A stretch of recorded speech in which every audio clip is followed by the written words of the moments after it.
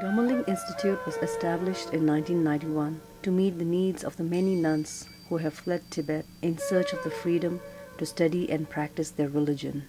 It is now home to over 200 nuns from Tibet, the Himalayan regions of Kinnaur, Spiti and Ladakh, and even some from Western countries. A few lay women who want to study the Dharma also live here. Dolma Ling is set in a serene and clean area, surrounded by wheat and rice fields, with wonderful views up towards the mountains. We have beautiful landscaped gardens in which so many flowers grow, it seems they are competing among themselves.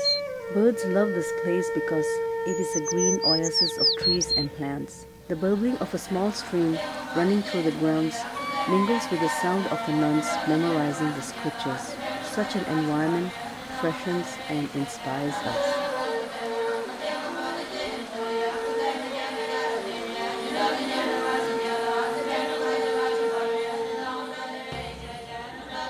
Construction began in 1993 and was completed in 2005. The nuns themselves helped in whatever way they could in the building of Dolma Ling. The buildings are beautifully designed with a central courtyard, which is the main hub of the nunnery. The focal building is our temple, which contains our prayer hall, a lecture hall, and the library.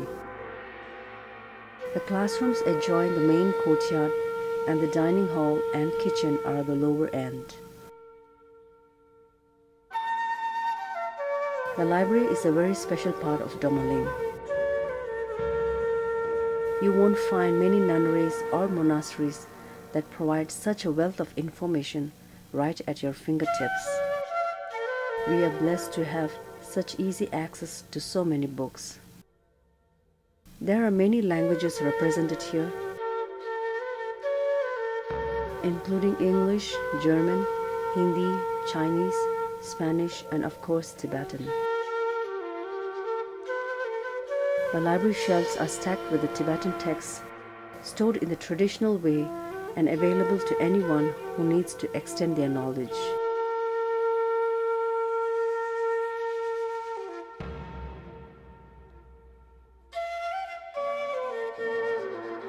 It is an inspiring atmosphere for the nuns to study in. We have several income-generating enterprises that raise funds for our nuns and provide them with experience of basic organizational skills. They operate a small shop for their basic needs. There is a tailoring section in which nuns' robes, wall hangings, bags, prayer flags are made. Those items are on sale in our small handicraft store. There is also a guest house for visitors who want to stay in this peaceful environment. A phone booth and internet cafe provide the nuns with access to the world.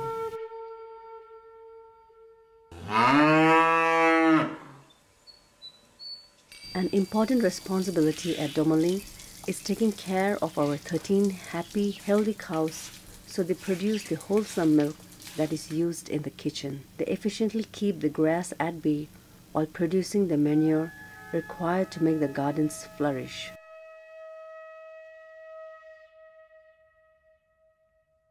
We have a well-appointed medical clinic with trained health worker nuns taking care of anyone who is sick or injured. The health workers hold a clinic every evening, treating the straightforward cases and referring the complicated ones to the Tibetan Dalai hospital doctors. Nuns who wish can consult the Tibetan medical doctors. In this way, a comprehensive system of health care is provided for the nuns. Until recently in the history of the world, women have not been given the same opportunities to study as men. By the grace of His Holiness the Dalai Lama and the efforts of the Tibetan Nuns Project, among others, it is now possible for Tibetan nuns to engage in a complete traditional Buddhist study program. Efforts are also being made for the nuns to obtain the highest ordination. In Dolma Ling, they are provided with full study facilities and the best possible qualified teachers.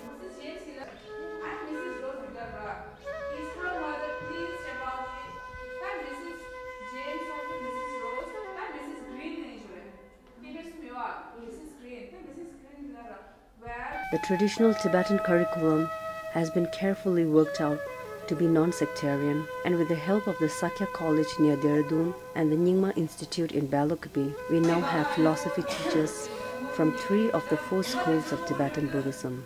These beautiful hand-painted thangkas depict the scholars of ancient India who provided the path to higher learning that is studied in Tibetan monastic institutions. They hang in the Dolma Ling prayer hall as a source of inspiration for the nuns, as their studies are rooted in their profound works.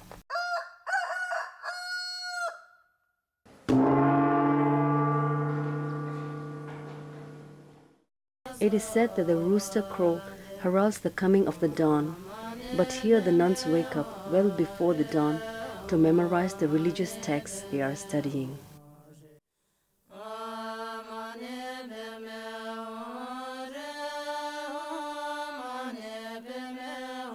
Some nuns perform early morning prostrations inside the temple as an offering and purification.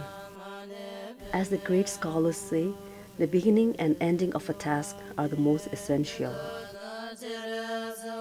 So, in the first light of dawn, they are called to morning prayers. They file into the hall in order of seniority, doing the 3 prostrations that are traditional when first entering a Tibetan temple. His Holiness the Dalai Lama's throne dominates the central position. A large applique thangka behind depicts Sakya Muni Buddha with the Bodhisattva of compassion Avalokiteshvara on the right and the female Bodhisattva Thara on the left. The nuns pray for His Holiness' long life and for a good and peaceful day for all sentient beings. In the adjacent small chapel, nuns perform a daily ritual to Palden Hamu. Tea and bread are served as breakfast during the prayers. Sunrise sees the nuns again memorizing texts in preparation for the classes ahead, this time taking advantage of the fresh, clear air in the gardens and fields.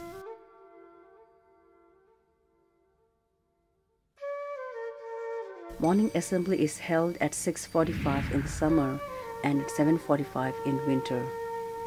The nuns gather in the courtyard, lining up by classes, along with the teachers, and recite the morning prayers.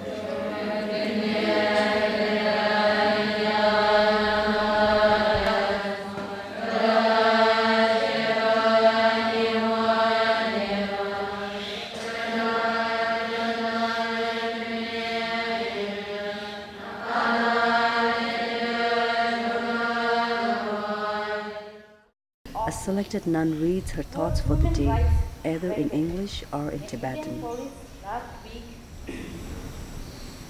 denied them permission to hold marathon in New Delhi. The Tibetan exiles accused the Indian government of greed. The principal addresses the nuns, making announcements and encouraging them to study hard today. The assembly ends with the Tibetan national anthem.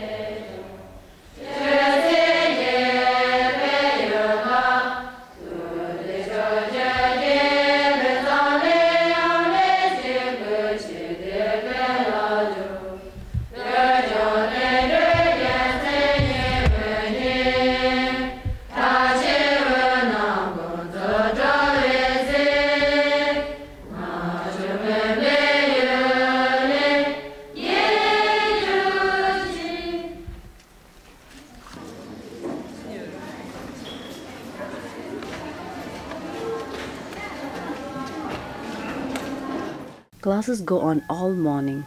The philosophy classes are seated in the traditional style with the teachers and students sitting cross-legged on mattresses with low tables for their books. Traditional subjects include grammar, religious philosophy, poetry, history, composition, and handwriting. At Dolma Ling, the nuns pay great attention to perfecting and preserving Tibetan calligraphy.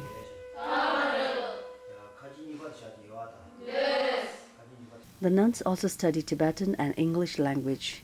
In these classrooms, they have tables and chairs and make full use of the blackboard. The teachers are all very dedicated, and the nuns study very hard and sincerely throughout the year.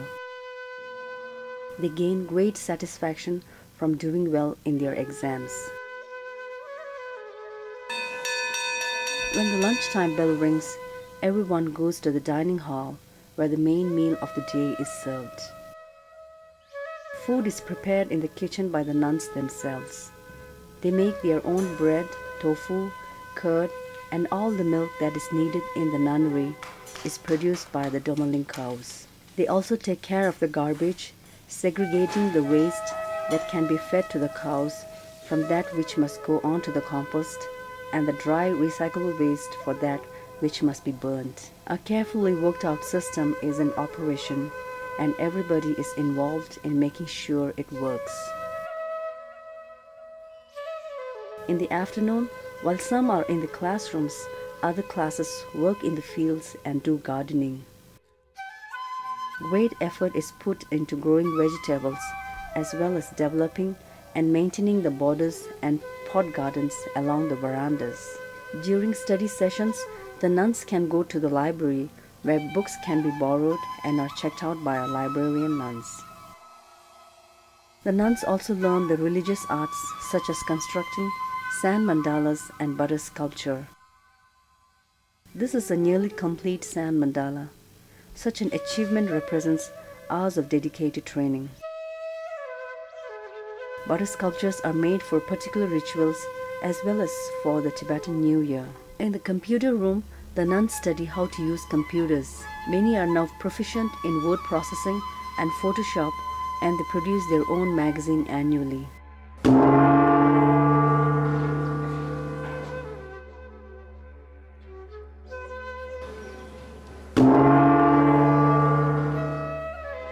Traditional Tibetan Buddhist education relies heavily on debate, a method used to gain a thorough understanding of the Buddhist teachings. It is one of the most important and interesting sessions of the nuns' day. Gathering in the courtyard after tea, the nuns recite the preparatory prayers together. They then each choose a partner and find a place to sit. In each of the pairs of nuns, one is standing and the other is sitting. The standing nun initiates the topic to be debated from the philosophical texts studied earlier that day. Gestures are a crucial part of the debate process. The sitting nun is responsible for a quick and sharp response. If the sitter's answer is satisfactory, the stander moves on to the next question. If not, the stander will make a gesture similar to a hungry crocodile, slapping its jaws, loudly smacking her hands together.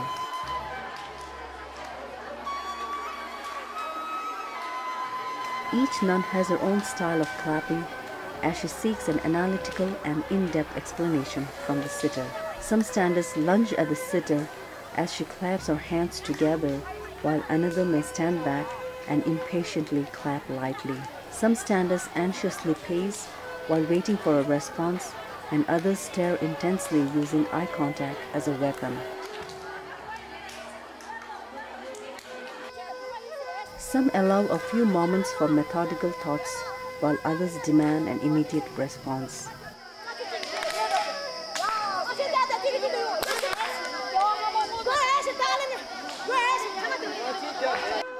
If the sitter speaks softly, then the stander has to crouch in to listen. As the intensity heightens, the enthusiasm grows louder. If the sitter's answer is absolutely off target, the stander will use the same clapping gesture but with the palm facing up. The two will dwell a while longer And if there is still no resolution, the teacher is called over to give a final verdict. The air is thick with intensity, but smiles and even some laughter ripples through the courtyard. Sometimes the nuns debate in groups rather than pairs. There is confidence in numbers, and in this way the weak learn from the strong.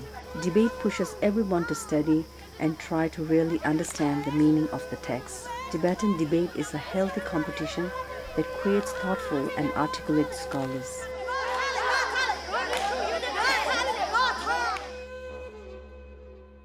Debate is followed by a light supper, and then the nuns file back into the hall for the evening prayers. When the evening prayers are finished, they go back to their books and complete the day's homework. The majority of the time is spent studying and memorizing. The life of a nun is many things, including a strict schedule and routine that requires diligence and a sense of inner guidance.